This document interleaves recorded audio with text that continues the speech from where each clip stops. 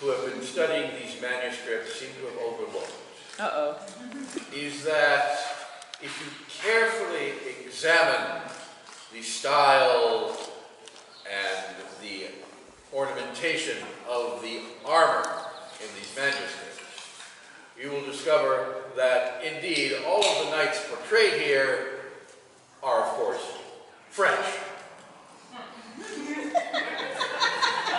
Frenchmen, as we all know, like doing things to snails in butter.